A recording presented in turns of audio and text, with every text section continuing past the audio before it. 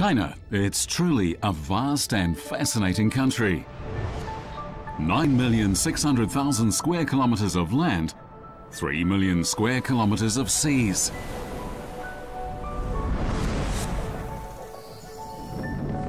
And it's never still, changing with the rotation of the seasons.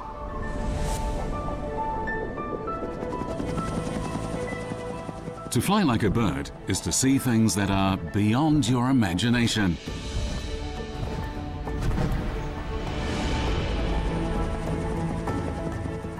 You visit places you would never before have dreamed of.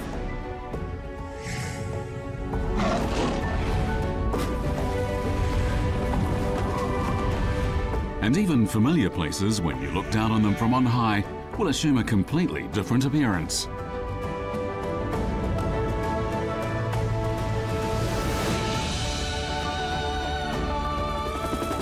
We'll take you to explore places close at hand and far away. To witness nature and geography, humanity and history. Join us as we embark on a unique journey across the sky.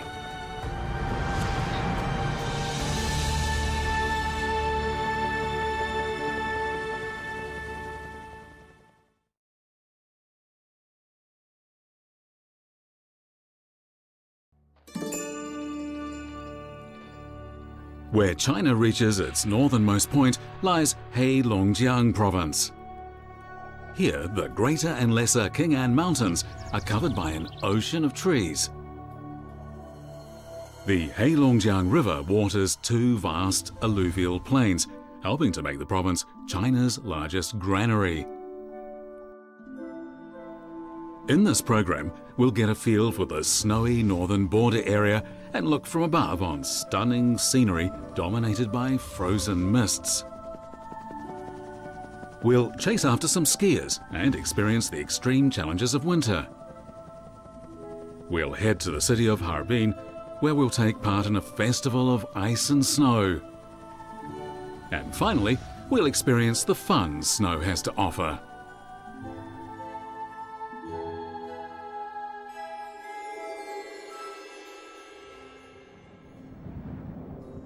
If winter was ever nostalgic, no doubt it would remember HeiLongJiang province as its home.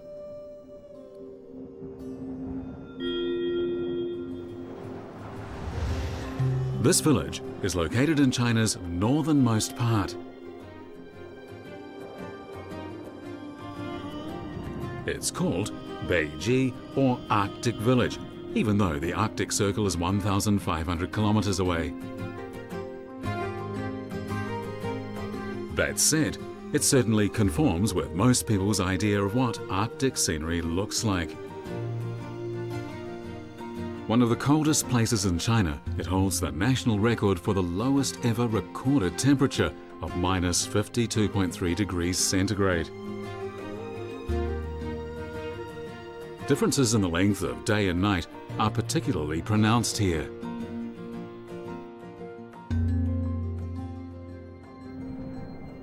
During the long winter nights, the cold is intensified.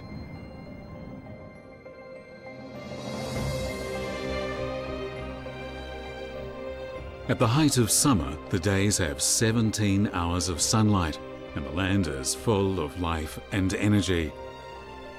From beneath the ice and snow, a land emerges that is warm. This is HeiLongJiang province.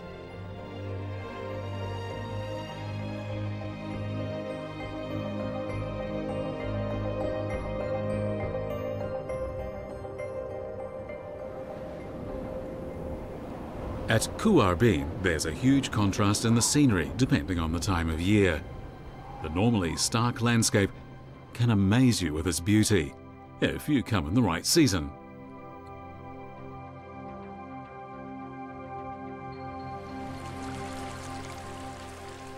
The hydropower station, through its discharge of hot water, keeps the river unfrozen even in winter.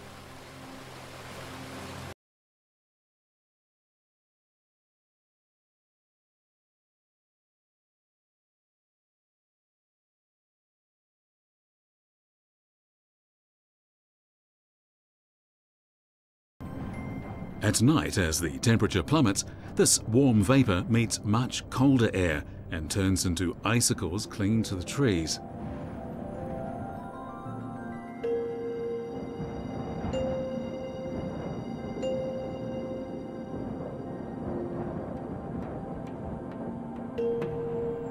In Kuarbin, the beauty of the icicles is slow to fade.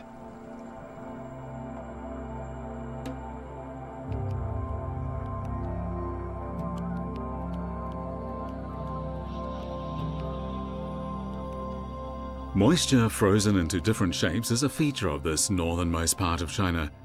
It's almost as if the pause button has been pressed, causing time to stand still on the frozen landscape. But people can always find a way to press play.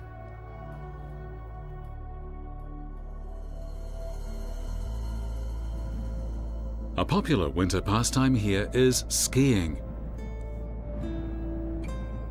The ideal time for skiing is the afternoon.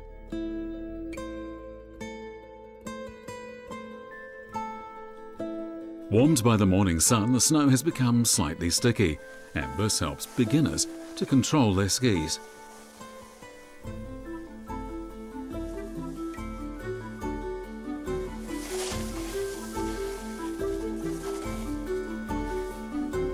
A professional skier can easily achieve speeds of up to 70 kilometers an hour. The world record is just over 250 kilometers an hour.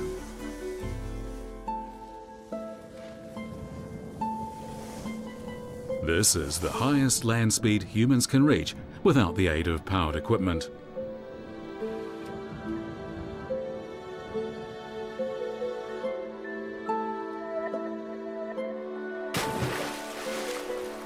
While some people like to ski at the speed of the wind, others prefer to challenge themselves by swimming in freezing water. Normally, 10 degrees Celsius is considered a suitable temperature for outdoor winter swimming. But in HeiLongJiang, people take the plunge when it's minus 20 or even minus 30.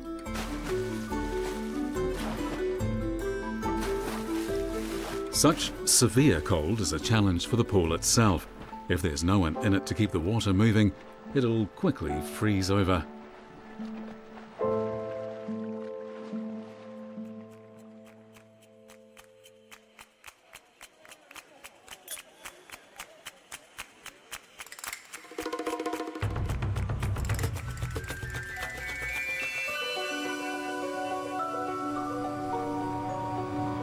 The severe weather here not only inspires people to challenge themselves physically, but also nurtures artistic creation.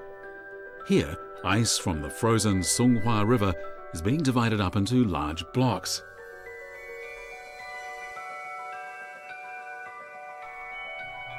Picks are used to chop away at the frozen river until the blocks are completely separated.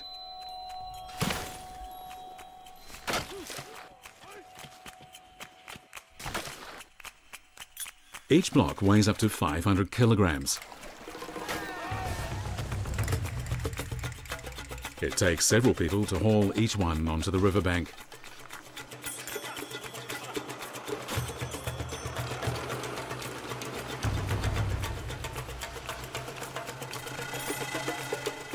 These harvested blocks of ice are then transported to a nearby construction site.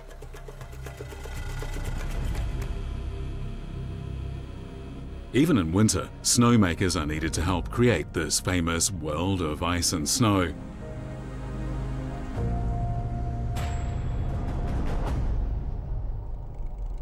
Helped by the large machines, the skilled craftsmen can turn the ice into practically any shape they want.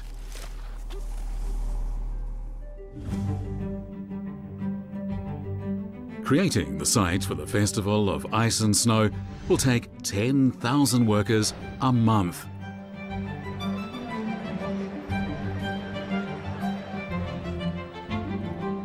Harbin first staged its famous Ice and Snow World in 1999 to greet the new millennium.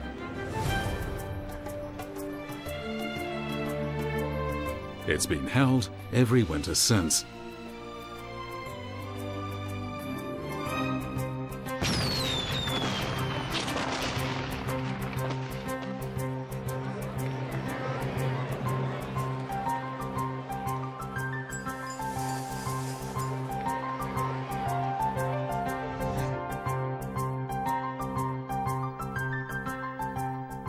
Each year, a new theme is chosen for the festival. In 2016, to mark the 18th anniversary of Harbin's Ice and Snow World, 18 ice peaks were created.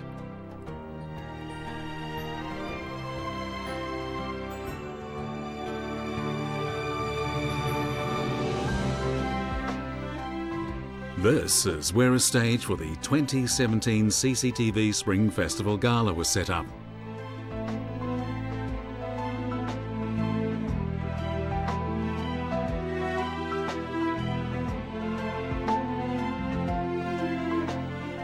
People here have an innate ability to make use of the snow. Ice becomes bricks and snow walls. In this way, they've created a winter kingdom like something out of a fairy tale. Snow can deliver unexpected opportunities and pleasant surprises.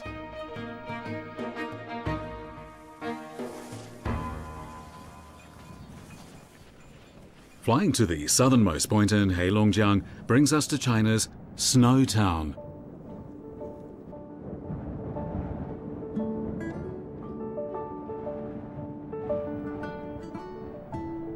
The annual snowfall here is heavier than anywhere else in the country, and the snow can stay on the ground for more than 200 days of the year.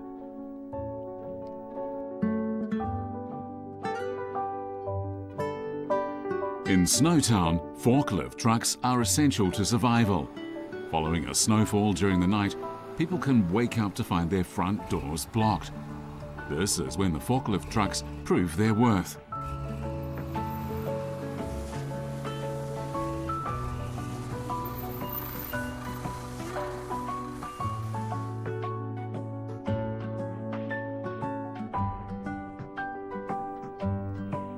Tourists are fascinated by the roe deer.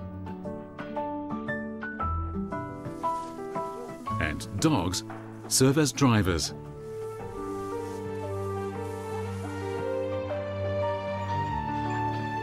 The reindeer are also local celebrities whose appearance attracts plenty of interest.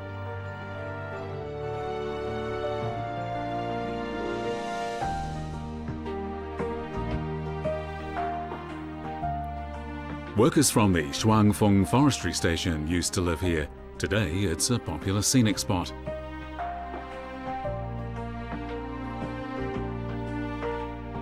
The old workers' quarters have been converted into family-run inns, and former lumbermen have become innkeepers.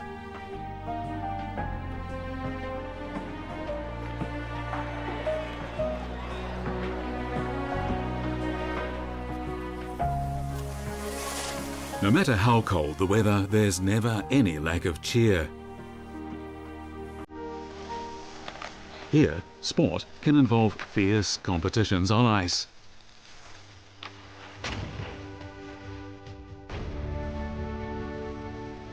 These contests even include something more commonly seen on water: dragon boat racing.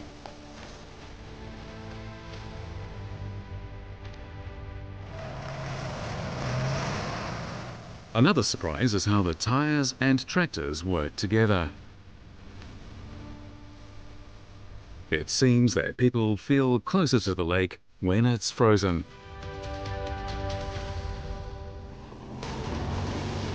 Hovercrafts are great favorites here.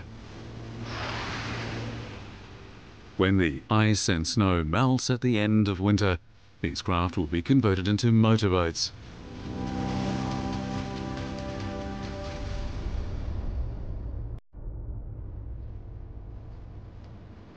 When spring arrives, the plants and animals will awaken. They will grow strongly as long as the sunshine remains bright.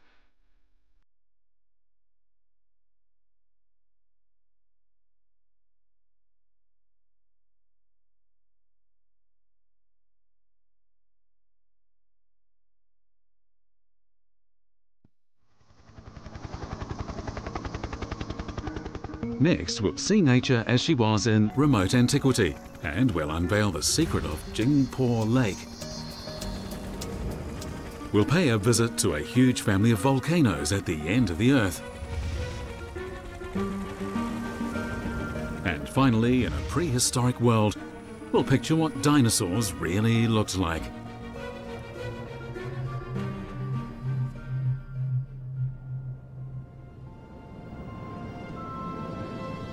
Jingpo is China's largest mountain barrier lake, formed as a result of volcanic eruptions.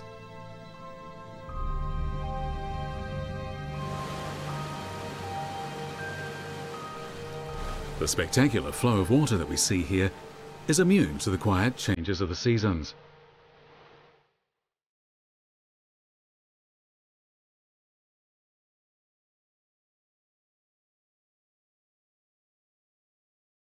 Water and cliffs are frozen together to form an icy wonderland.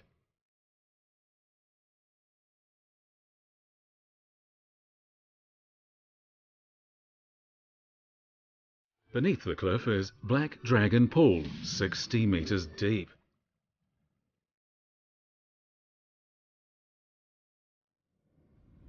This man is 60 years old and he's been plunging into the water like this every day for the past 30 years.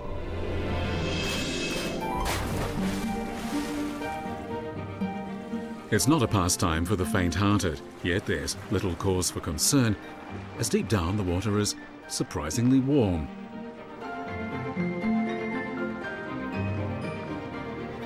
In winter, the average temperature here is -20, yet the temperature at the bottom of the pool remains above +10. This is due to the presence of hot springs.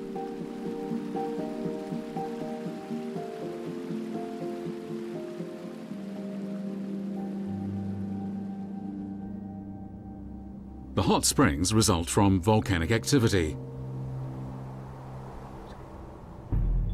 HeiLongJiang is one of the most volcanically active regions of China. 50 kilometers to the north is an area known as a natural museum of volcanoes.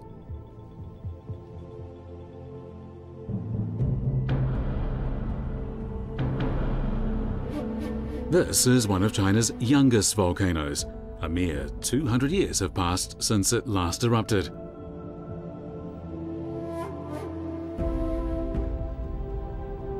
A Qing dynasty general in charge of guarding the border witnessed that eruption and sent a report to the Shaanxi emperor.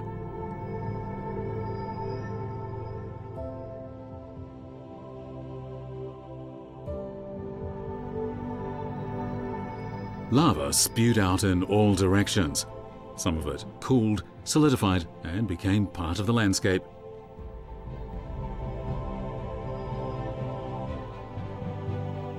But a large part was blocked by the Baihe River, and as a result, 5 interconnected lakes formed.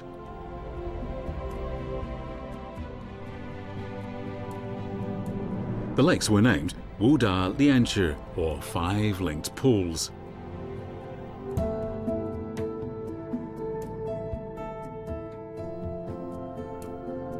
In total, 14 volcanoes surround the Wuda Lianchi lakes.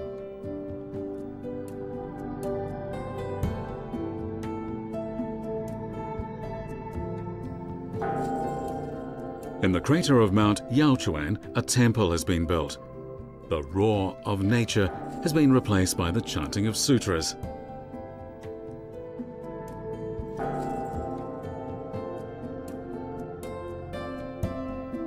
South Gelachio Mountain is regarded as the symbol of the Wuda Lianchi Lake area. Not only is it the oldest of the 14 mountains here, but also at its top, there's a natural lake.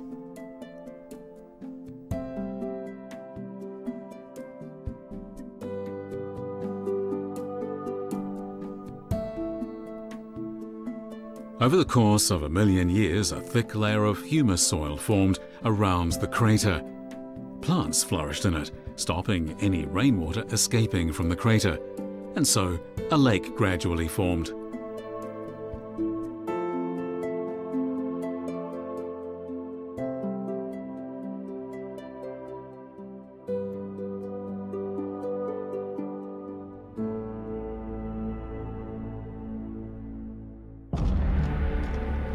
People are always fascinated by dinosaurs.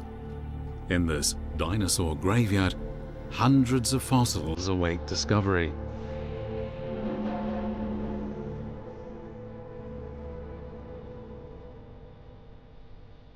At the time when they lived here 65 million years ago, the temperature was 10 degrees higher than it is now. The climate was essentially subtropical.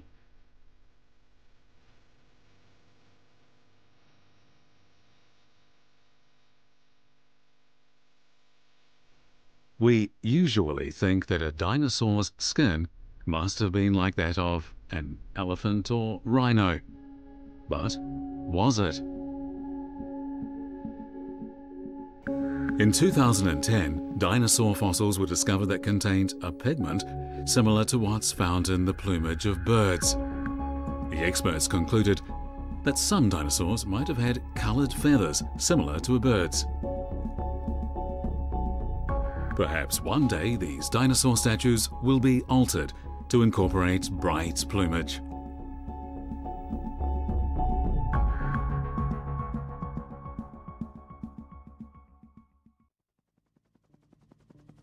Next, our flight will take us to a forest.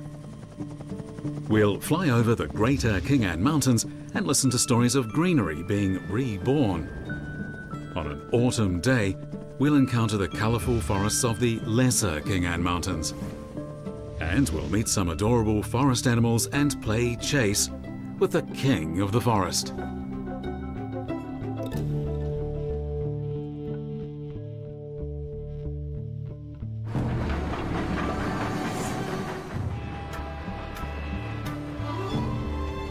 Only by flying over the Greater Xinjiang Mountains do you get a real feel for just how vast this range is.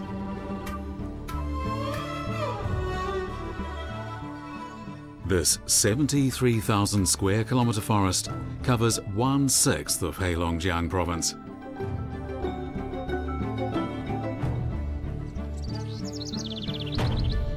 At one time, the forest was devastated by logging and fires. But now, thanks to a replanting campaign carried out since the founding of New China in 1949, it's largely been restored to its former glory.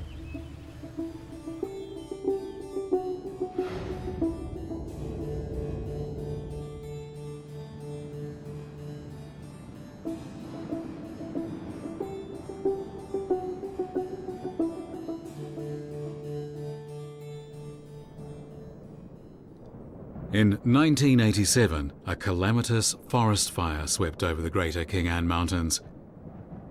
The city was lucky to retain some of its forest. 1/10 of the Greater Xinjiang Mountains forest was destroyed in that fire. 50,000 people spent 28 days bringing the fire under control. A memorial was erected so that the fire wouldn't be forgotten.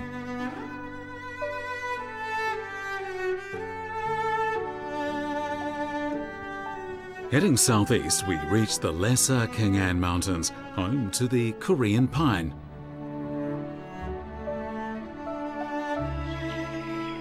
Squirrels hide pine nuts for retrieval later, but they often forget where they've left them. In spring, the lost nuts start to emerge from the earth, expanding the forest.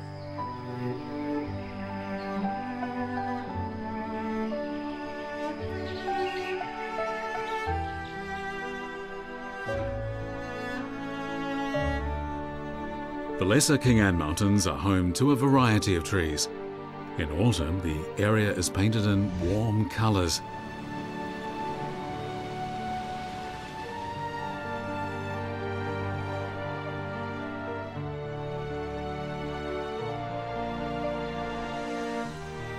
In the past, this forest was exploited for its resources.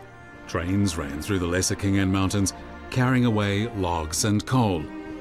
But these days, the railway is the ideal place from which visitors can appreciate the stunning forest scenery.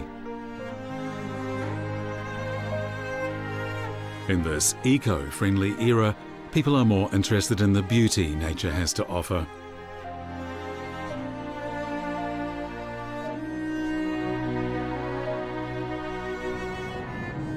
From on high, it's hard to see the wildlife living among the trees. An artificial breeding centre is the place to see them at close quarters. On the southern slopes of the Lesser Khingan Mountains live a herd of Sika deer. The spots on their bodies are a means of protection developed over a long period of evolution. In summer, they resemble the spots of sunlight that penetrate the foliage.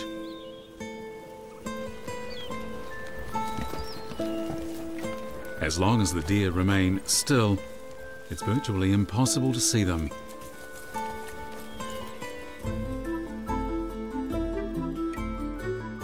The fate of the forests has a direct impact on the native wildlife.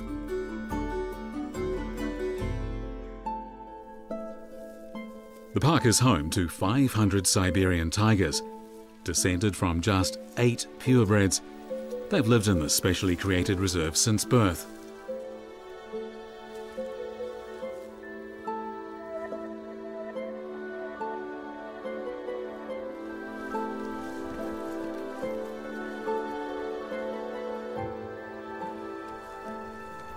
Until recently, Siberian tigers were on the verge of extinction in China.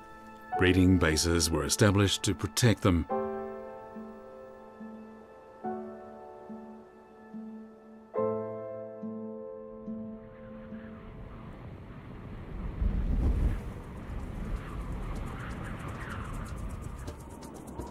At the breeding bases, the Siberian tigers are trained in the skills they'll need to survive in the wild.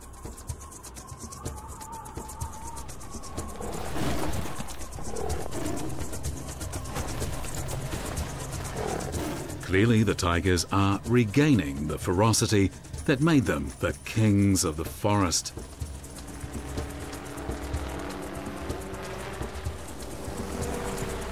For the tigers, the aircraft is an intruder into their territory.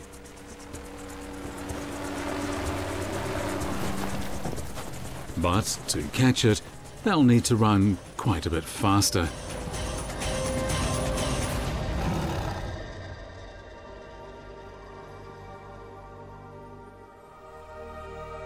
The future looks bright for these tigers. With the balance of the forest ecology being restored, it may not be too long before they're roaming the forests, wild and free, once again.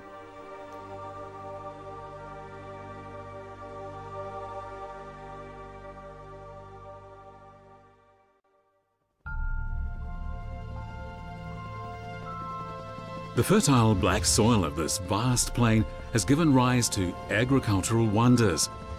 The lakes here are at the same time busy and tranquil.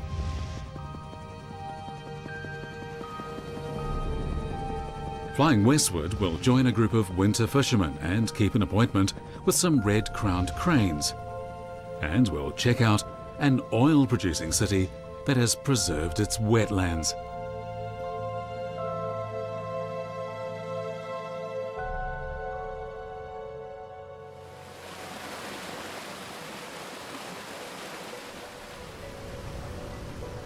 Sanjiang means intersection of 3 rivers. In fact, just 2 rivers meet here, the HeiLongJiang and the Songhua. The two-tone river created by the convergence is counted as the 3rd.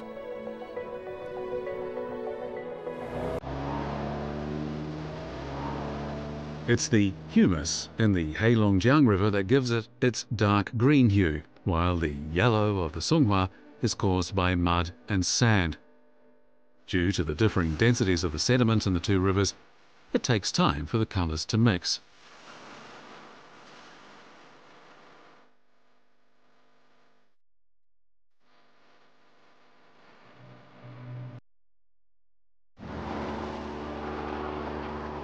To the east is a plain, the largest in the province.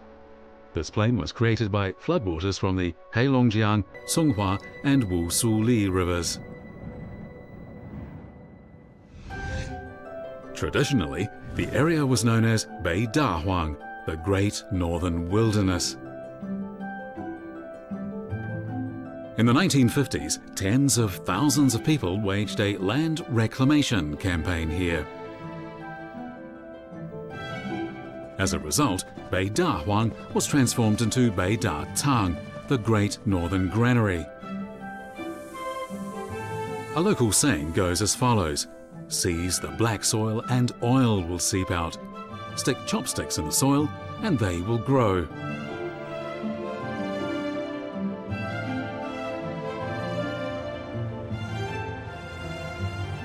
The annual grain yield of Beidatang is over 30 million tons. That's enough to feed 100 million people for an entire year. Reclaiming land used to be a matter of survival, but today, to protect the ecosystem, cultivation in Beidatang has gradually been halted, and the wetland lost during the reclamation is slowly returning to its original state.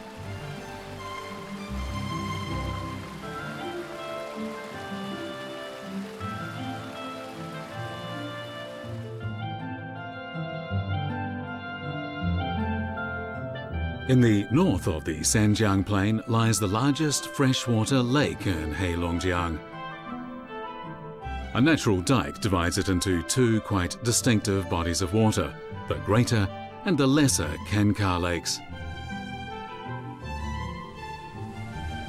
Wind from the Pacific causes waves to roll across the Greater Kankar Lake, making it as rough as a sea.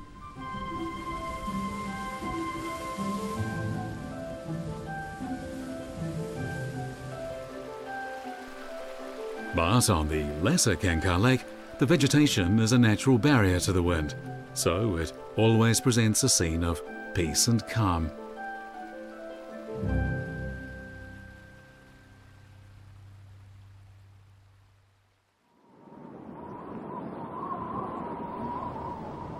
As we continue westward, the temperature falls and the once flowing water becomes frozen.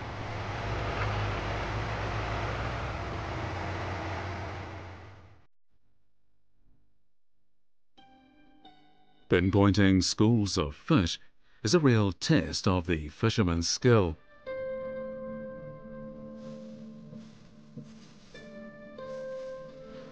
In winter fishing, holes are cut into the ice to determine the best place to cast the net.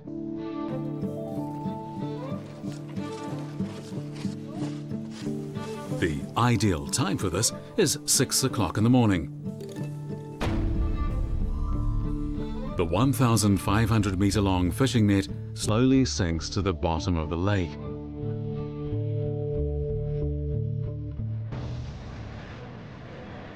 After waiting 5 or 6 hours, it's time to haul the net in.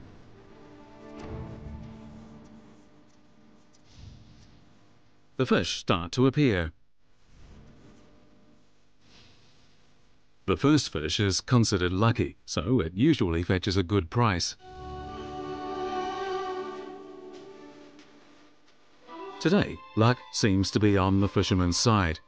They've caught so many fish, they need to keep hauling them all away.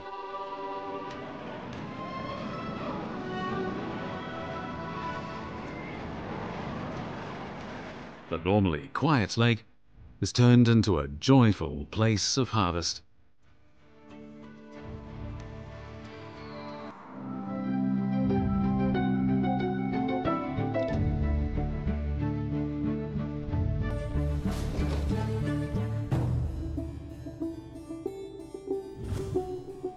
This is a city built on an oil field. More than 50,000 drilling rigs stand on an area of 6,000 square kilometers.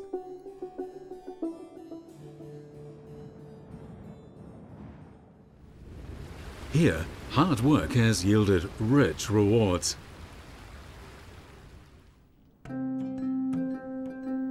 The discovery of the Daqing oil field half a century ago ended China's history of lacking sufficient oil.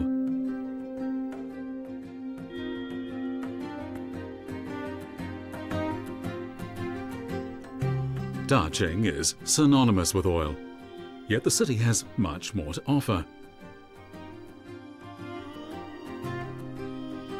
60% of Daqing is covered in wetland. In fact, it's known as the City of 100 Lakes.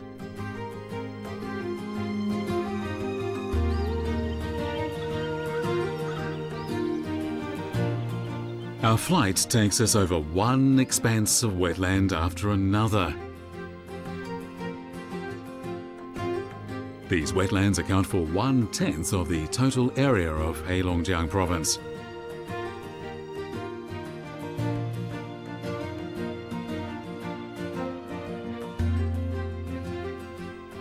The Jialong wetland is home to the red-crowned crane. Of just 2,400 wild red-crowned cranes worldwide, 300 are found here in Jialong. An adult can have a wingspan of over 2 meters, yet it weighs just 10 kilograms. Being so light, it can reach extreme altitudes, up to 5,400 meters.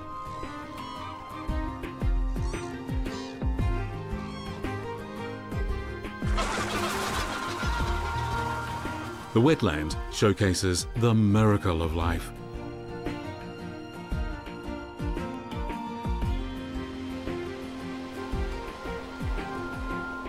HeiLongJiang accounts for 1/5 of China's total area of wetland. The natural greenery here challenges the traditional impression of the province.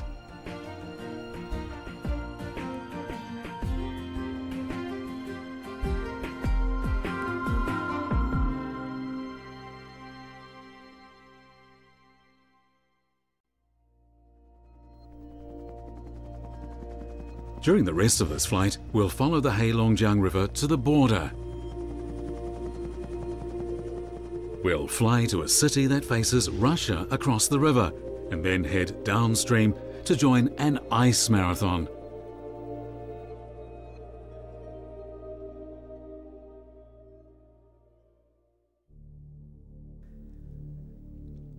The 4,370-kilometer HeiLongJiang River is an international river that flows through China, Russia, and Mongolia.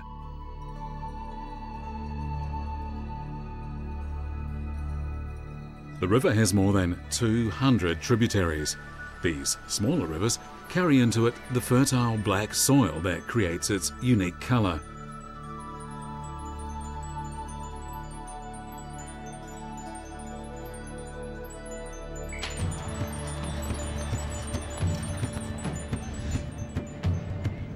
On the frozen river, a contest of speed and power is underway. The teams are from China and Russia.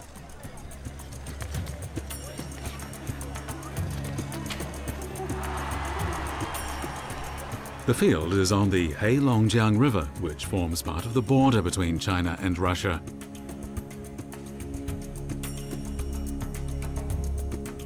Today's event is designed to bring people from the two countries together.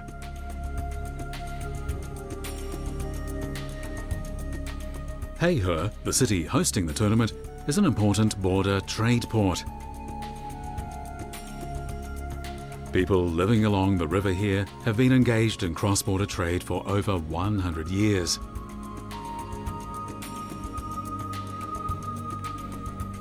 Heihe enjoys a special relationship with Russia.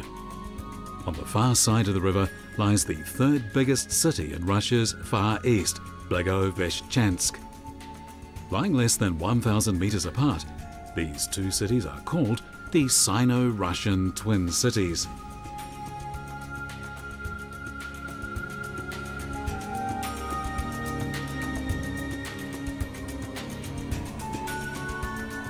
Further downstream on the HeiLongJiang, we meet a group of marathon runners.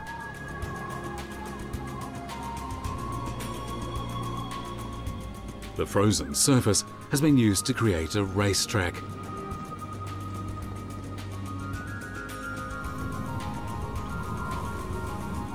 When spring returns, the ice and snow will melt, and the track will once again be running water flowing to the sea.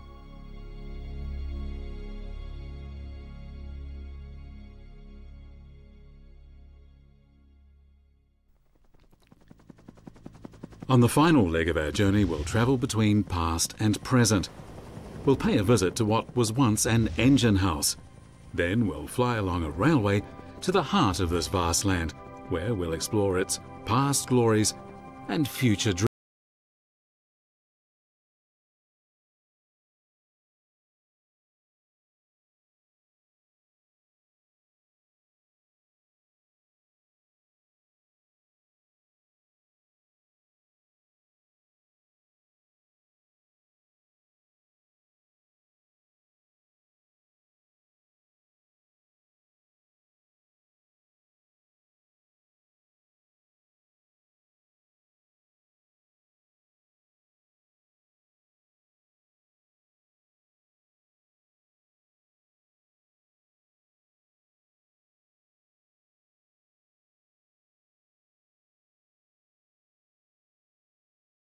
The nearby movie city was built specially for filming the TV version of this story.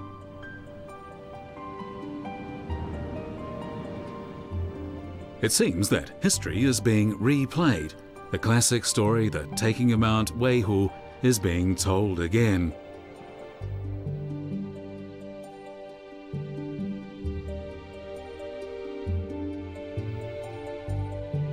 At the foot of Mount Weihu sits a century-old town. The town originated as 200 Russian-style buildings. Work on the Chinese Eastern Railway was carried out in the 1800s. It was built by Russians, and they made Hangdaohezi the project's headquarters.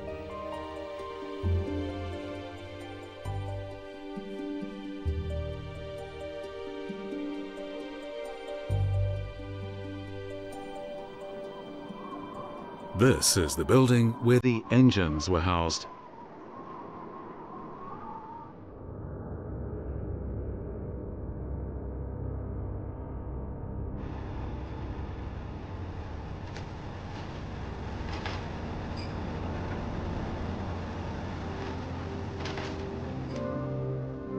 "20 years ago, with the end of the steam era, the engine house fell into disuse.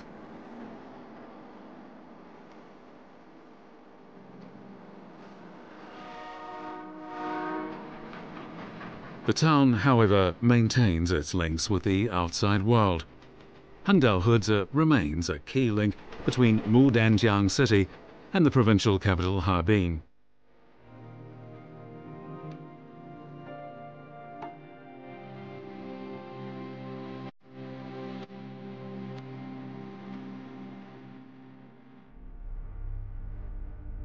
The Songhua is the largest tributary of the HeiLongJiang. On it stands the city of Harbin.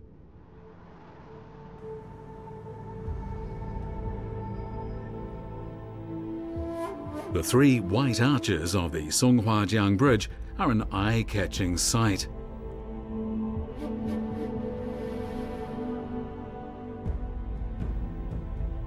With the opening of this huge new structure in 2014, the 100-year-old bridge less than 100 meters away became obsolete.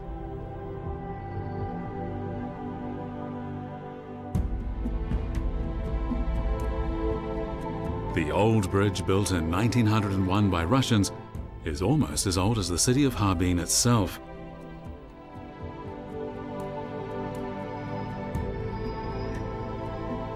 For more than 100 years, the bridge was a key link on the Chinese Eastern Railway. Harbin became the major stop on the route thanks to its geographical prominence.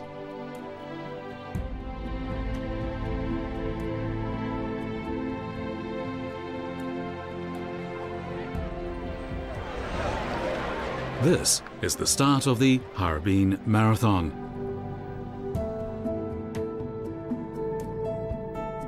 More than 30,000 runners will race from the old city across the Songhua River to the new city.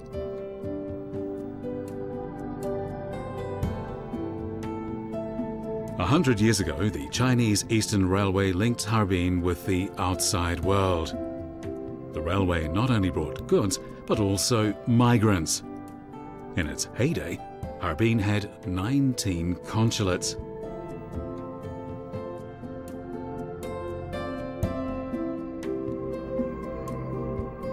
In the 1930s, the city was hailed as the Moscow of the Far East.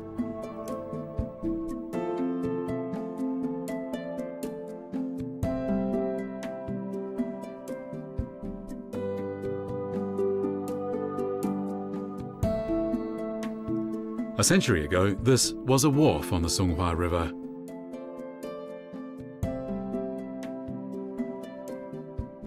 Cargo ships would berth near where the Flood Control Memorial Tower stands today. Cargo unloaded from the ships would be taken away by horse-drawn carts. The weed-covered path would eventually become Zhongyang Street.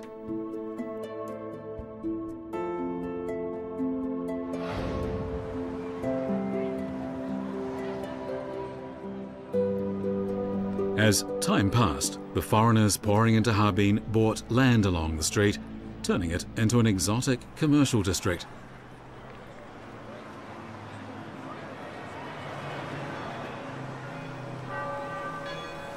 As more migrants arrived, so churches began to spring up in Harbin. A new lifestyle emerged, with the city becoming synonymous with Russian culture.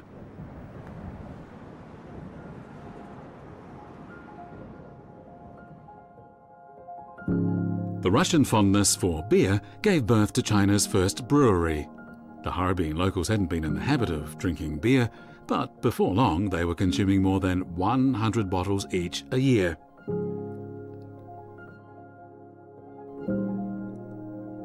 The peculiar blend of Oriental and Western cultures is particularly evident in the area known as Laodawai. In an age when the influx of foreigners brought a boom in business, Chinese merchants began copying the Western style in creating their storefronts. But the rear remained very much Chinese in style.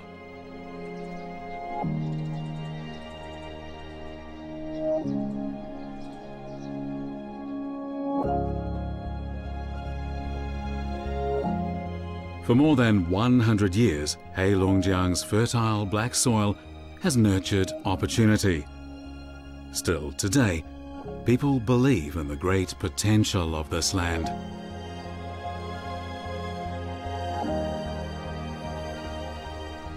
As a key point on the Northeast Asia Economic Corridor, today Harbin is a vibrant city with aspirations to make a better future for itself and to help China's pursuit of win-win cooperation with other countries.